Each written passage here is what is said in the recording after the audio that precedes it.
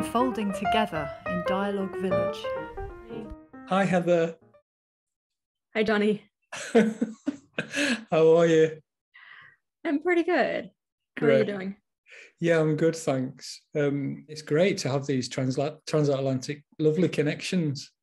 Yeah, I enjoy it from this side too. I did a bit of preparation, but there's just something about the amount of interesting stuff that you're offering out into the world that via your website. So we could explore that a little bit. And the other thing I've always, as you know, I've always been intrigued in is where you went to school. and so we could start with that, perhaps. Would you mind explaining a little bit about this amazing school that you went to?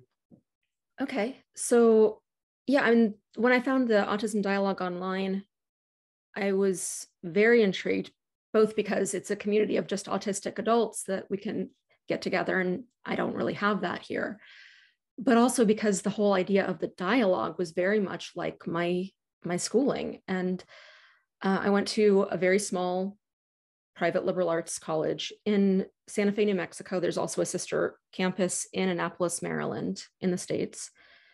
And it's founded on what we call a Great Books program, which is basically every subject for all 4 years, every single class is a Socratic seminar, and it follows the development of Western intellectual thought from the ancient Greeks up to, well, we sort of like barely reach the beginnings of the 1900s.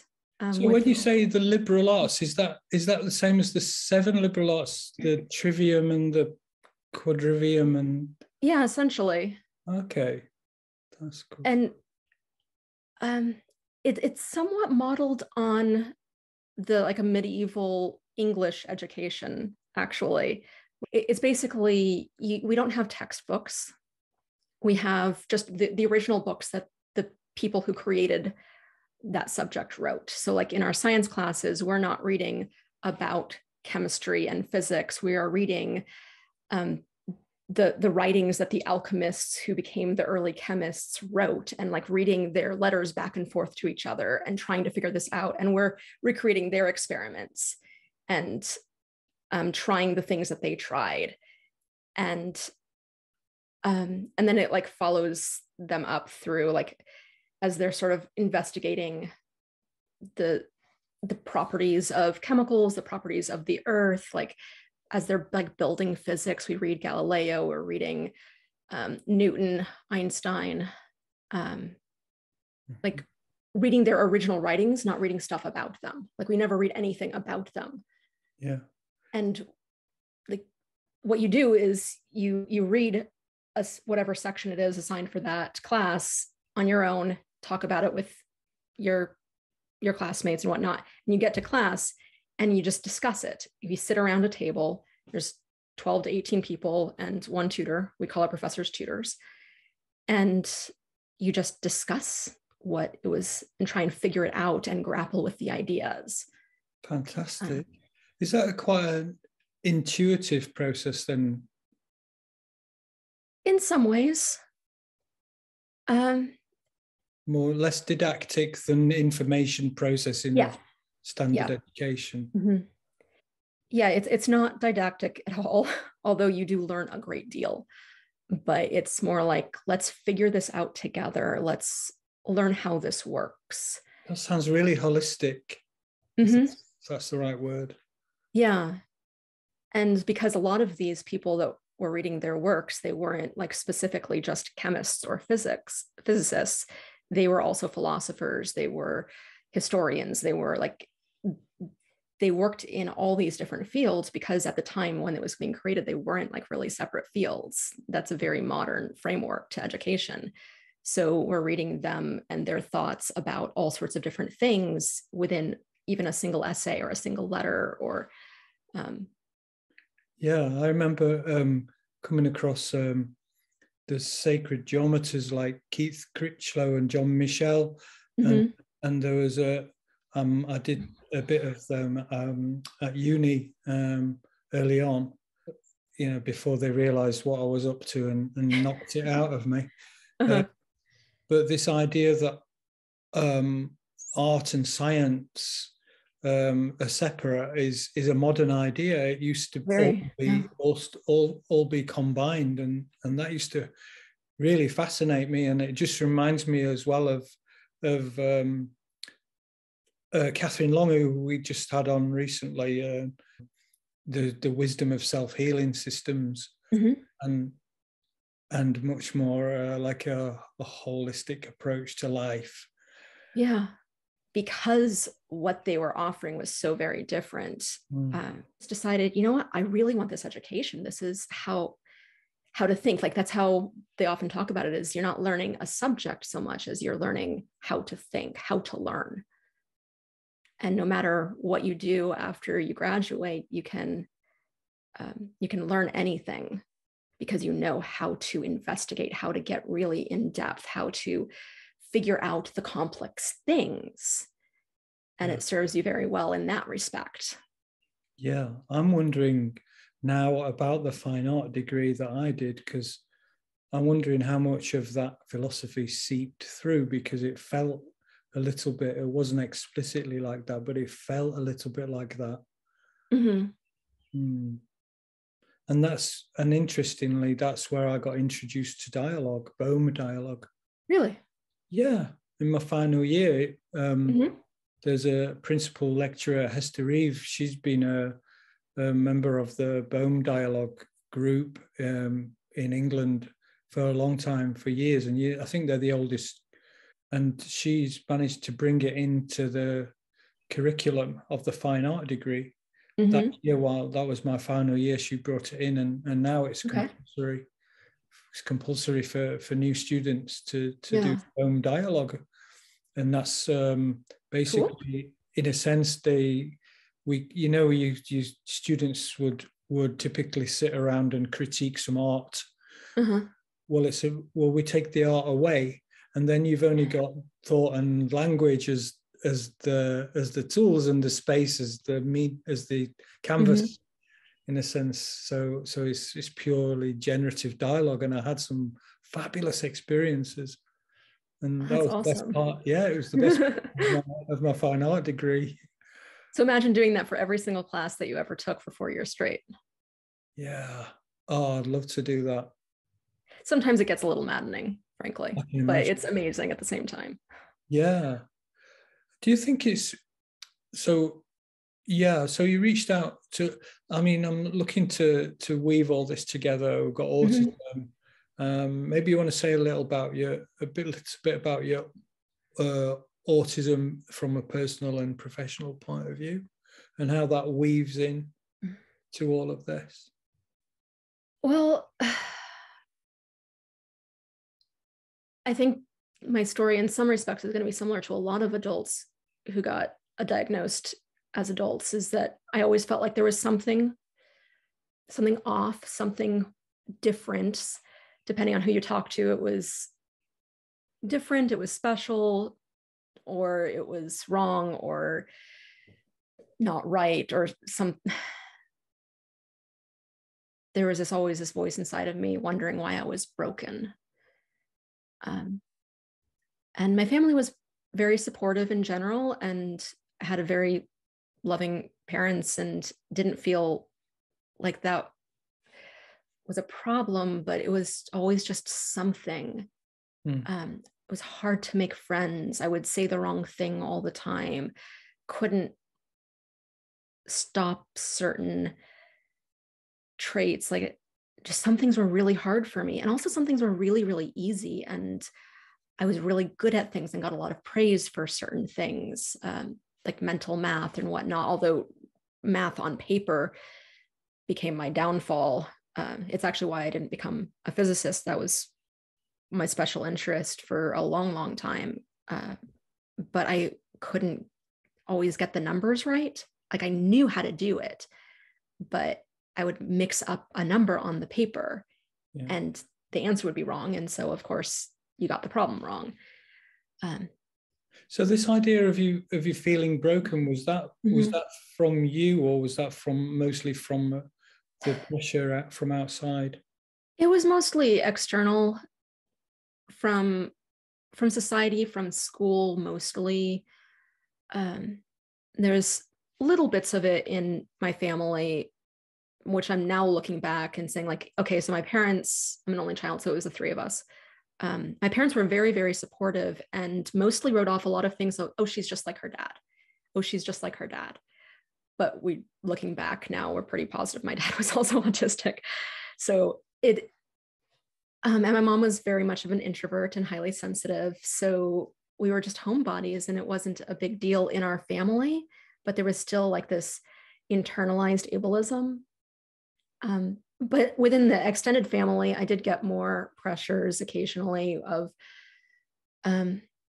Heather's weird. Oh, that's just Heather. She's just like that, or things like that. But I got a lot of it from school, a lot of it from just society, other activities, other kids. Yeah. And so when I went to St. John's, as you can imagine, this is a school that was populated more by nerds. And so I made more friends than I ever had in my life. There was more people who were just a little bit off or a little bit weird, and being weird was not just acceptable, but in some ways kind of prized. Yeah. And not just in my way, but in all sorts of different ways. Like, you kind of have to be a little bit weird to thrive at St. John's. And so I made some friends, and in many ways it was a very, very positive experience. But then I hit the real world of jobs and work, and it was like, I was good at the job, but it was hard, and I couldn't make it work with my coworkers and my boss, and there was some aspects to it, like I was really good at the work, but everything around it was just stressing me out. And it reached a point where I couldn't do it anymore. Like, I was struggling just to get myself out of bed in the morning, struggling to get through the day. I just had no energy whatsoever. And I kept it up for 2.5 years, close to 3 years. And I just reached a point where my body shut down and I couldn't do anything anymore. I couldn't get out of bed. I couldn't function. My friends were concerned. They saw very clearly I was in a deep depression. Also, looking back, there was a lot of burnout, chronic fatigue. And I basically didn't get out of bed for 9 months. And I did some personal reflection and some interior searching, and I did get a little bit better and managed to recuperate to some extent. And I thought I'd made enough changes and that things were going to get better. And I got a part-time job just at a local store for a couple of months just to have a little bit of income, and then started nannying, which was really good for me. Because I really love kids. I work really well with kids, especially little ones. Little ones or teenagers. I'm like really great with babies and toddlers and teens. And then I started. What's wrong with the ones in the middle? I like them, but it's not my niche. It's not like what I'm really great at. So let's come on to your work in a minute. I just wanted to. I didn't know whether to say this, but what stuck out for me just then was you spent 9 months in bed, and I was wondering if you saw the symbolism of that is the womb, the gestation. Did you feel reborn? I hadn't really thought about it that way before. Okay. I was wondering. I'm processing now. Okay. I mean, to some extent, yeah, I did feel a bit reborn, but it wasn't enough. Yeah. Like, so when I was nannying, I went back to to school part-time to get my teaching certificate. It was always kind of what I was wanting to do, was to become a teacher. And I got my teaching certificate and I started teaching. This took about 2 years or so. And I started teaching high school, and that was really, really good. I'm a very good teacher, got lots of praise. But the social dynamics were, again, very challenging. When I'm in the role of a teacher, I was fine, but like navigating the social dynamics of the teaching staff and whatnot. Yeah. But anyway, I managed to teach for about 5 years, but I burned out again. It was just complete shutdown. Right. And at that point, I knew I had to do something differently. I couldn't keep doing this. Yeah. And a friend made a random comment about an article she saw that autism presents differently in women than in men. And it was like a light bulb went off. Okay. And I went down that rabbit hole of research, and it turns out, oh, this fits. This is the thing. And that's kind of when I felt like I was reborn. Okay. It changed everything. So is that the point where you decided that you could use your experiences and channel it all into the Autism Chrysalis project? That actually took another couple of years. I knew that I needed to make some major changes and that I couldn't do it the way I was. I had a really good therapist that I'd been working with for a couple of years at that point. We had made a lot of progress, but now we had this new framework to work with, and that helped a lot. So the therapist wasn't autism therapist? Not specifically, although she was very helpful, and yeah, she was actually really, really good for me. Excellent. That's great. But no, I had to go see a different person to get the official diagnosis. Yeah. But I actually bought a cargo van and converted it into a camper, spent almost a year converting the van, and set out to travel the country and basically just investigate myself. And I spent almost 3 years on the road. Did you? Just doing personal stuff. It wasn't really about the external where I was going. It was basically just a daily search for free camping. Yeah. Was that quite an adventure for you?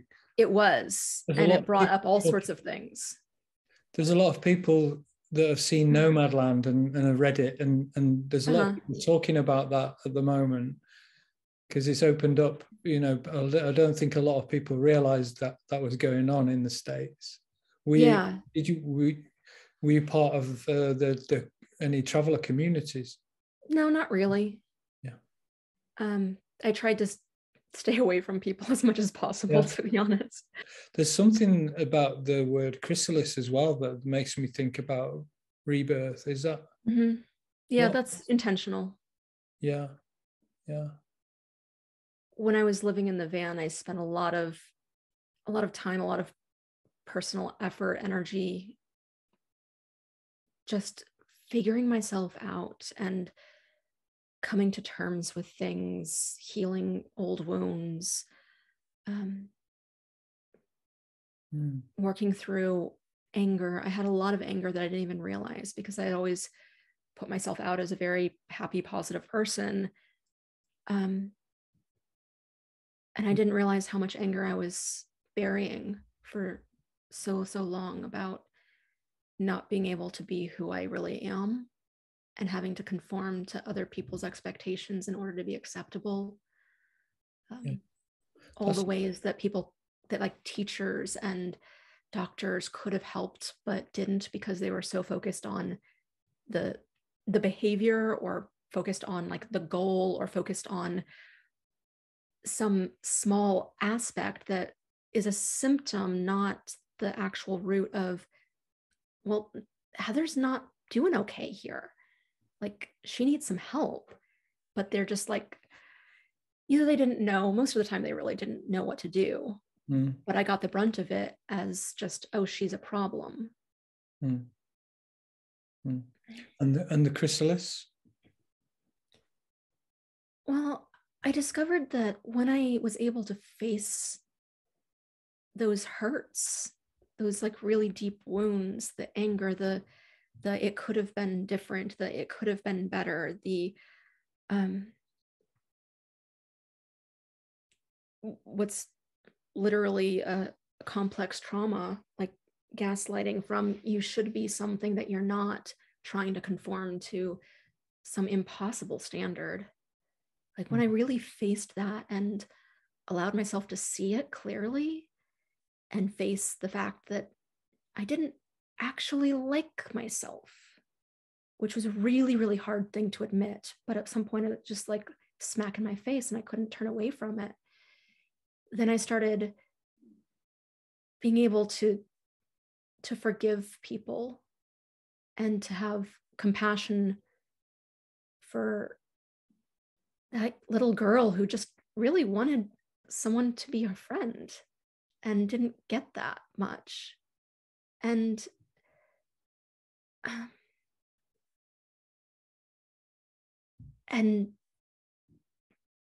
recognizing like what is instead of what it should be. Yeah. And really facing the reality of who I actually am. I started to forgive myself, to forgive the people around me, and it changed. I mean, it might sound cliche or something, but it really did change my life. And I started seeing who I am and what I can do. And there was this moment that I was just realized, like, I was put on this earth the way that I am, which means that I have a right to be on this earth the way that I am. And I like who I am now. That is so powerful. That is so powerful. I feel quite moved to that. You've done so much soul searching, and there's so much genuineness about you and what you're bringing to the world. Congratulations. And you got a fantastic smile, it's got to be said. So yeah, and I started smiling more. Like my mom keeps commenting, like, you smile so much now. That's great. I didn't used to do that. That's great.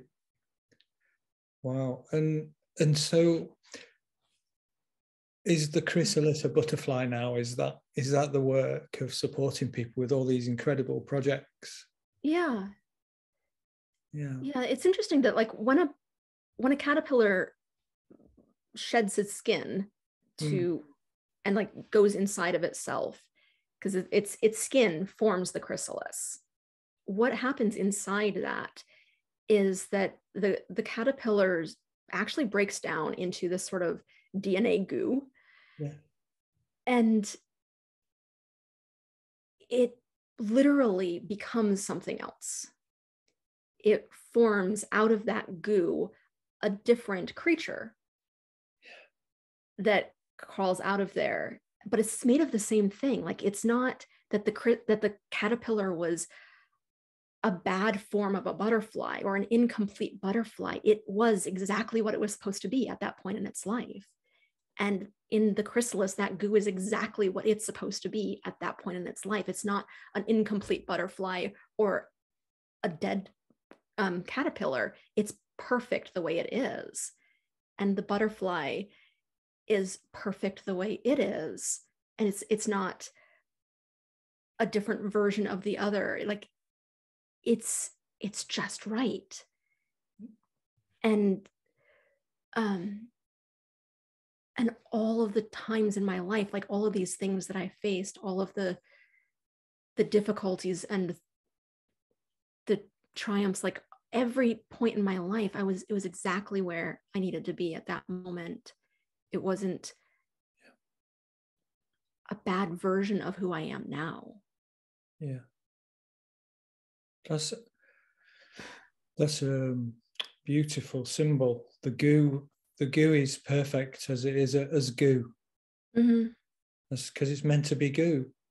And I feel something that I could really kind of meditate on that, and just meditate on being goo and being happy with my own goo. Uh-huh. And if I'm goo, then that's what I'm meant to be. Yeah. Yeah. Like those times in your life where you just break down in grief over something or someone, some loss, something, like you don't have to put on a happy face and pretend that it's all okay. No, there's times when you need to be goo for a little while. You need to just break down and let it be what it is. It's easy to look at society and think there needs to be more goo in society. Yeah. Can be the glue that holds us together. Yeah. And I'm suppose that this deep inner work that you've done over the years through a lot of hardship as well, is now what's at the core of all these teachings. And looking at your website, the experience I get is like, I need to spend half a day taking notes, just getting through your website, all the different things that you're offering. Well, I do have a lot of writing on my website. and you run writing classes, and you run groups, social coaching, as well as webinars, and oh, there's so much on there. Yeah. Are you busy? Busy enough. That's good. Yeah. I want to see it expand over time. I started very gradually a couple of years ago, and it's been just sort of gradually expanding, which was very, very intentional because I was still vulnerable, still kind of coming out of my own goo, and I didn't want to overload myself and burn out again. But I've been doing this very, very slowly for a couple of years, and I'm getting stronger, and my wings are getting stronger. They also say, like, when the butterfly comes out of the chrysalis, if you break it apart, the butterfly will die. Like, it needs the struggle. And I've been stretching my wings and moving the fluids around in the wings. That's what's actually happening. Right. Yeah. And ready for another stage of growth. And that feels good that I can say that. This really speaks to this holistic approach that I really like in good coaching, good therapy, when the supporter is in the process with the person being supported. Well, it's pretty obvious to me that your teaching, your experience at St. John's is really speaking to the pedagogy of what you're doing now. Yeah, actually, like I mentioned, we call our professors tutors. All of them have some sort of specialty. Like, they all have a PhD or a master's in something or other, but every one of them is required to teach all of the curriculum. They're required to teach all the classes, the stuff that they're not experts in too. In fact, the first year that they teach, they're not allowed to teach their specialty area. But they form groups that work in advance of the students, so that they're a few paces ahead of us so that they can help us better. But you don't have to be an expert in everything in order to teach anything. You have to just be ahead of your students. And I don't think of the people that I'm coaching as students, but I don't have to have like everything perfect before I can start helping. I just need to be farther along on the path. Yeah. But where I am on my journey is perfect, and where that other person who's working with me is on their journey is exactly perfect. It's just where they need to be. You can't be behind on your own journey. Mm. And so like, that's what I love about it, is I love just being able to come alongside someone else on their journey, not make it mine, not make it what, like the revelations that I found, because their life experience is going to be different than mine. But just come alongside them and be someone who can investigate, be someone who can help them through the experience and through figuring out themselves. And of course, autistic adults are very much in my heart because it's me.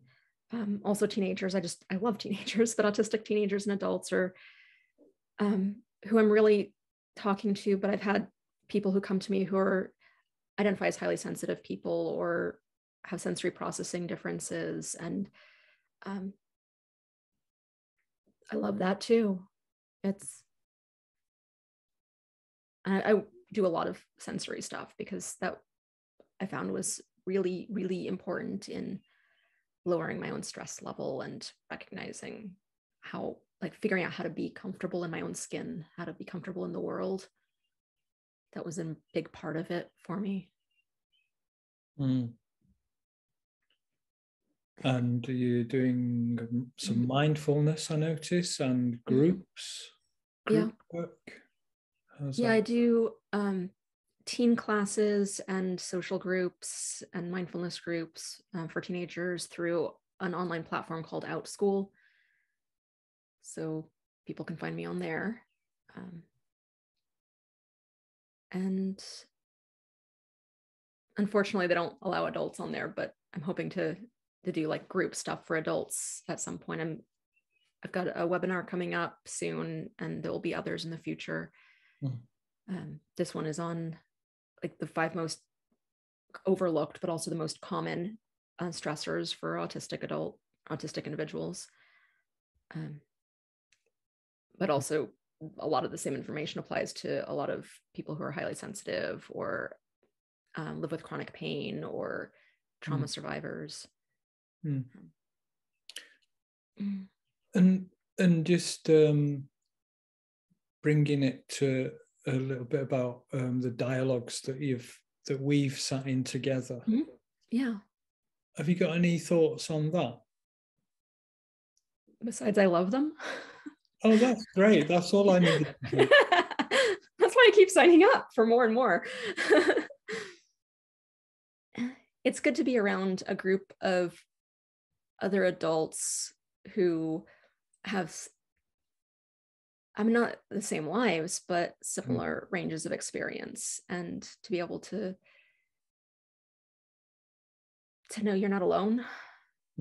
Okay, it's not just me who had that experience or who does that weird thing. And maybe it's not that weird. It's just everyone's called it that.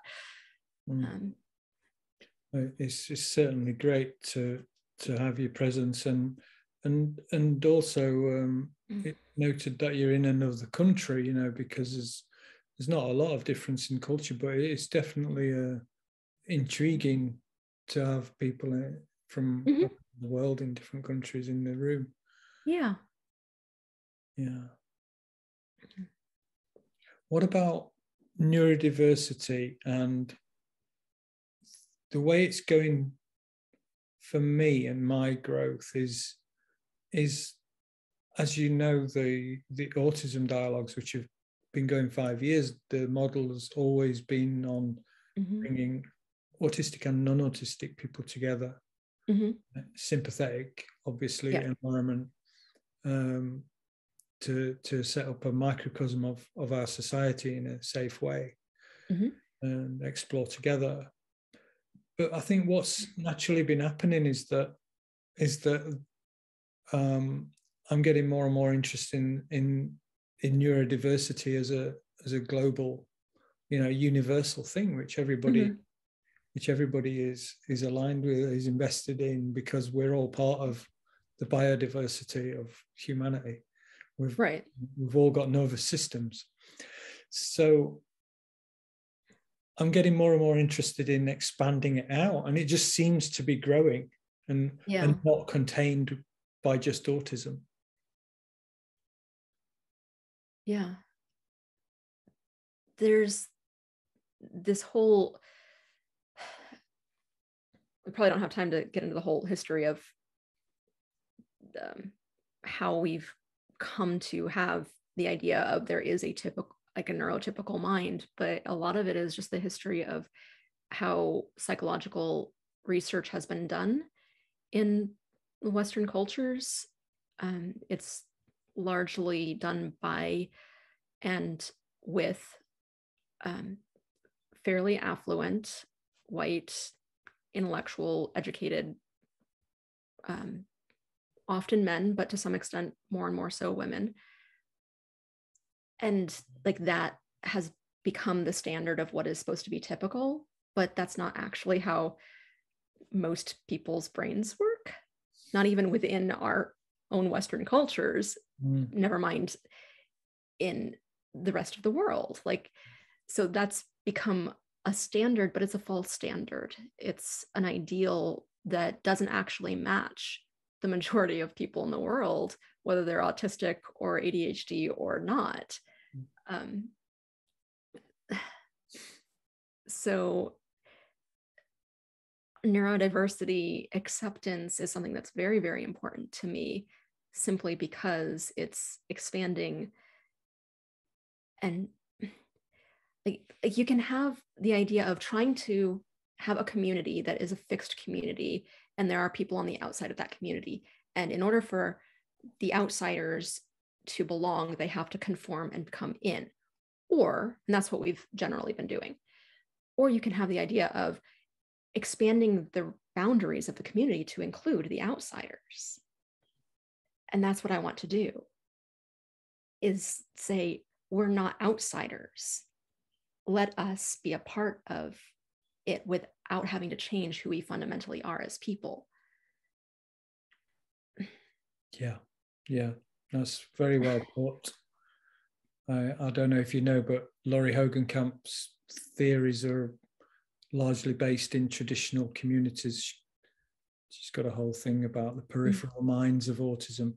Yeah, I've seen a little bit of her work, not much yet. Yeah, it is fascinating. So we do our little bit. We go through our chrysalis goo period, and you know, unfortunately, a lot of autistic people don't make it. Yeah. But some do, and we do our little bit where we can, and it's very humbling to be speaking with you, and you know, a kindred spirit. Yeah. Right, but if the bounds of the community expand to include autistic people, they don't have to make it or not make it. Exactly. And exactly. If they're not stigmatized their whole lives, then the anxiety, the depression, the suicide, all of the things that so many of us struggle with and see as just simply realities don't have to be part of our reality. Yeah, and it's an assumption for me to say what I just said about making. What's this idea of making it? You know, it's just so ingrained. It is. It comes up more and more. People say to me, particularly autistic people, but people who care about autistics, what would life be like if you wouldn't have to be, if you could just be yourself? Right. So I think that's probably a really good place to leave it. Thanks very much for your time, Heather. It's been a pleasure. My pleasure. Thank you very much. And I'm sorry it feels short because of the depth of where you're going, but there'll be time for more, hopefully. I hope so. Okay, thanks. Take care. You too.